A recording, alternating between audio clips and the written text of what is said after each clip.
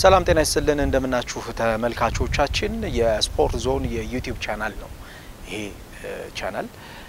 ላይክ ያደርጋችሁ ሰብስክራይብ ያደርጋችሁ አዳዲስ መረጃዎችን በየሳምንቱ ወደናንተ እናደርሳለን ዛሬ የምነግራችሁ ታሪክ ቦክሰኛ ነው የኢትዮጵያ ብሔራዊ ቡድንን ወክሎ በተለያዩ ጊዜያቶች ተጫውቷል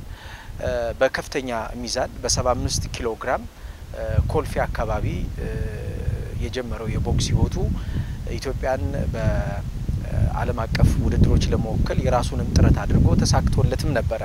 አሸናፊ ፉርጋሳ ይባላል አሸናፊ ሰሞኑን ትንሽ ህመም ይሰማዋል ህመሙ ከዚህ በፊት ሪህ ነበረበት የወገብም ትንሽ ህመም ነበረበት ወደ መጨረሻ አካባቢም እንግዲህ ስኳር እንደነበረበት ነው የሰማሁት ነገር ግን ከሶስት ልጆቹ ጋር ቀን ውሎ ወደ ማታ አካባቢ ለባለቤቱ ትንሽ የጤነኝነት ስሜት እየተሰማኝ ስላልሆነ እስኪ ህክምና ቦታ ሄጄ ቼክ አድርጌ ልምጣ ብሎ ይሄዳል ህክምና ቦታ ሄዶ ቼክ ለማድረግ ሲገባ ግን በደም ውስጥ የኮሮና ቫይረስ ይገኝበታል ከዛም በኋላ መኪና እንዳቆመ እዛው ሆስፒታል ህክምና ሄደበት ቦታ እንዲተኛ ይደረጋል ብዙም አልቆየም ከሰዓታቶቹ በኋላ ህይወቱ ያልፋል የቅርብ ጓደኞቹ የሚነግሩን ነገር ይኖራል አብራችሁ እንድትከታተሉ ከወዲሁ ጋብዛችኋለሁ መኳንንት በረሂ ነኝ ጥሩ ስሜት አልተሰማኝም ብሎ መኪና አስነስቶ ወደዛ ሄደ ከዛ ዛው ሄደ አልተመለሰም እዛው ነው የቀረው እኔ አጋጣሚ ከልጆች ጋር የሆነ ቦታ ሻይ ቡና ያያልን ያያለ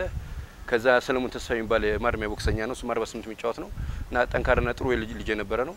እና ደወለና አወራኝ ኮልፌ ነገር ተፈጥሯል ሰማህ ወይ አለኝ ከዛ እኔ ደግሞ ኮልፌ ሲባል ከመኪና አደጋ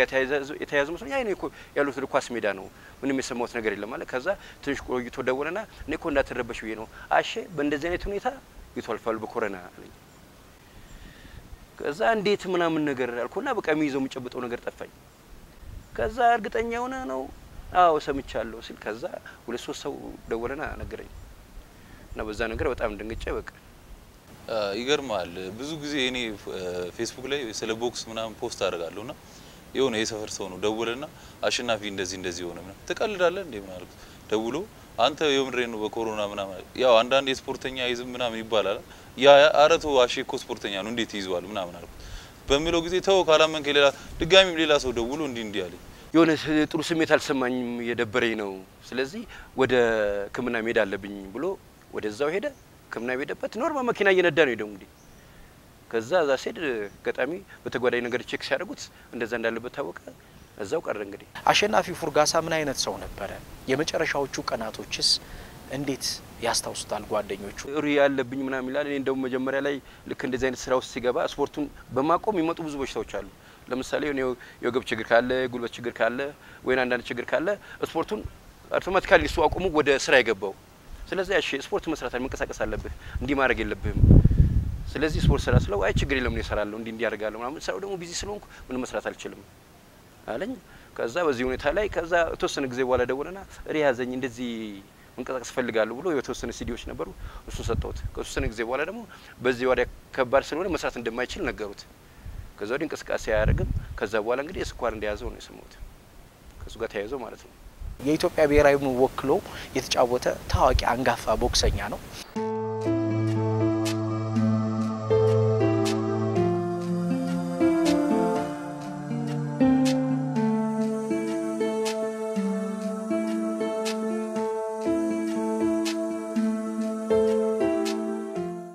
ሚገርም ነገር አብረን እንውላለን አብረን እናራለን ረጅም ጊዜ አብረን ኖረናል ሚገርም ነገር 11 ሰዓት ከሆነ ፉርጋሳ ይላል አባቱ ነው ስለዚህ ከዚህ በኋላ አላመሽም ነው የሚለው ማንም ሰው 2 ሰዓት ላይ ምናምን አልየውትም ይላል በጊዜ ነው የሚገባው ያ ስሜት አለው አባቱ ሞት ረጅም ጊዜ በትዩ ከሞት በኋላ ከዛ በኋላም ልክ በዛው ነገር ነው የተቀጠለው ለቤተሰቡ ከፍተኛ ፍቅር አለው ለቤተሰቡ ምሰሶ ነው እውነቴን ነው ማለት ቤተሰቡ እዚህ ለመረሳቸው ትልቁ መሰረት እሱ ወንድሞቹ ጥሩ ደረጃ ያስተምሩ ጥሩ ደረጃ ያደርሳሉ በንግዱም ያሉ ጥሩ ደረጃ ያደርሱ ልጆች አሉ ሶስት ልጆች ወልደው እንግዲህ ቤተሰቡን ራሱ በጥሩ ሁኔታ ሰርቶ ቤተሰቡን ቀጥ አድርጎ ያዘ ነው ብዙዎቻችን እንግዲህ የኛን ታሪክ የሰሩ ሰዎችን አናስታውሳቸው አሸናፊ ፉርጋሳ ታዋቂ ቦክሰኛ እንደነበረ የሚያውቁት ምን ያክሎቹ እንደሆነ እኔ ምርግጠኛ አይደለሁም እኔ ድሮ ሰው ሲያወራ አይገርመኝ ነበር አመሞቴን አሳምረው ሲባል ምንድነው ሞታ አማራል አማራላለሁ ቀባሪም ሳይኖር ያው ቤተሰቦቹ ራሱ አሁን እንትን ላይ ናቸው